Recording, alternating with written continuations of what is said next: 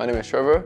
I am in 11th grade. My sophomore project from last year was to make a drone that stabilizes itself using code that I've written. I came to Stamford in 5th grade. From my time here in Stamford, STEMinn changed quite a bit. The content that is taught in the subject has to keep up with the time, so the subject changes year to year, always developing, never stopping. I think one of the biggest reasons inquiry in STEMinn is so important to a child's development is that they are learning to solve problems with empathy. I've always liked to know how things work since when I was a kid, since when I was 3 years old, something. It has always been with me. So I have an interest in engineering and things that fly.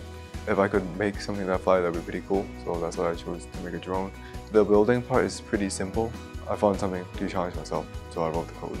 I hope to be able to become a mechanical engineer in the future, and if my grades permit, I want to become an aerospace engineer.